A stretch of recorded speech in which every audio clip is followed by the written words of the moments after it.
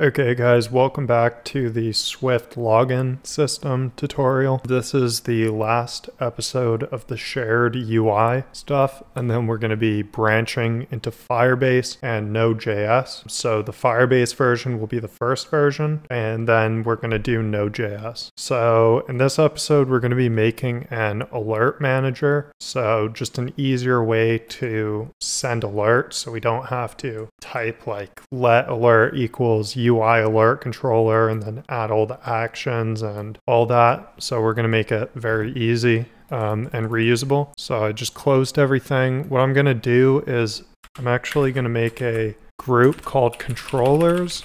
And I'm going to put all of the controllers in there. So we got the home login register controller and forgot password controller. So we're going to put all those in there. And we're going to make a new file, a Swift file, and we're going to call it alert manager.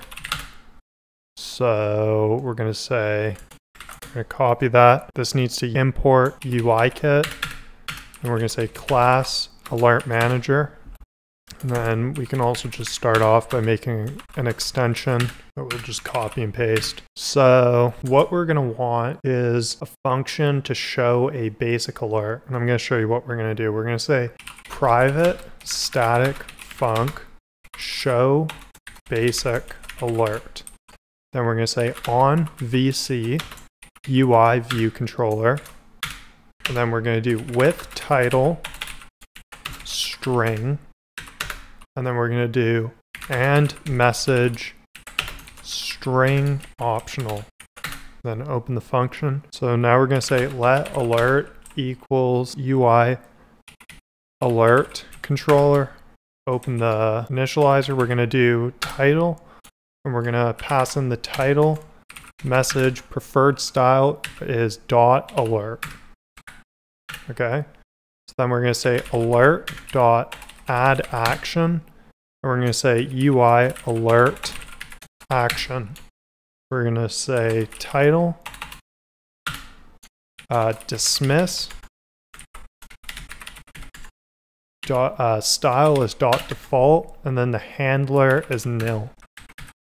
So then what we're going to do, we're actually going to say dispatch queue dot main dot async. Then we're going to just actually copy and paste this stuff in. And then we're going to say vc dot present. We're going to say alert animated is true and completion is nil, but I think we can just delete this. So what's happening here is we're going to pass the view controller that we're using. So for example, if we're in login controller, we're going to pass the view controller into here, and it's gonna show the alert on that view controller. It's gonna make it very easy to show alerts. So now if we come down to our extension, we're gonna be, so like obviously when you type in an email, if you have an email like a@a.com, like obviously that's a fake email. We want to do a little bit of validation on the client side, the iOS side. So we're going to say mark show validation alerts. So these are going to be errors. So the first one we're going to do is public static func show invalid email alert. And we're going to open it up on VC UI view controller. And then we're going to open up the function with the curly braces. We're going to say self.showBasicAlert on VC. And then this is where we're going to put in the title. We're going to say invalid email and the message. So actually, I don't think we need this with this and. Let's just get rid of it so it's a little bit more obvious. So title and message. So the message is going to be please enter a valid email. So how this would be called in a view controller, we can just open up login controller, and I'll just go to the view did appear here.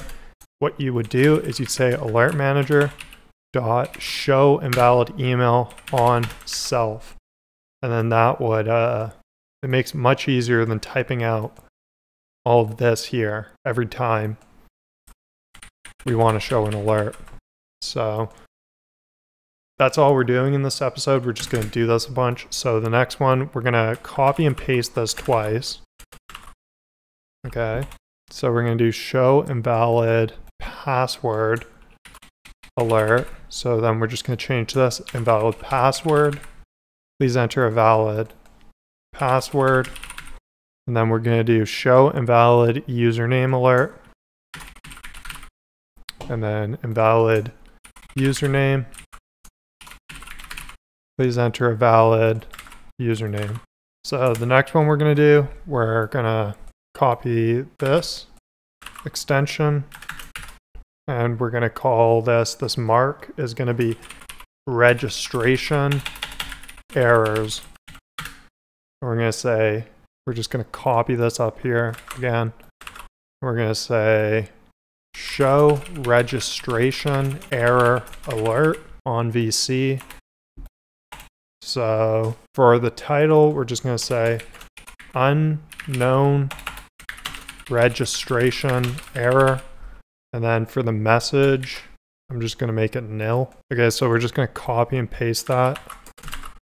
And we're going to say show, it's going to be the same title, but we're also going to pass in an error. So with error.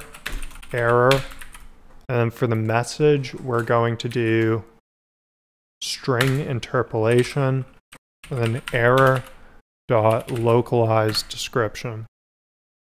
What happened here? Okay.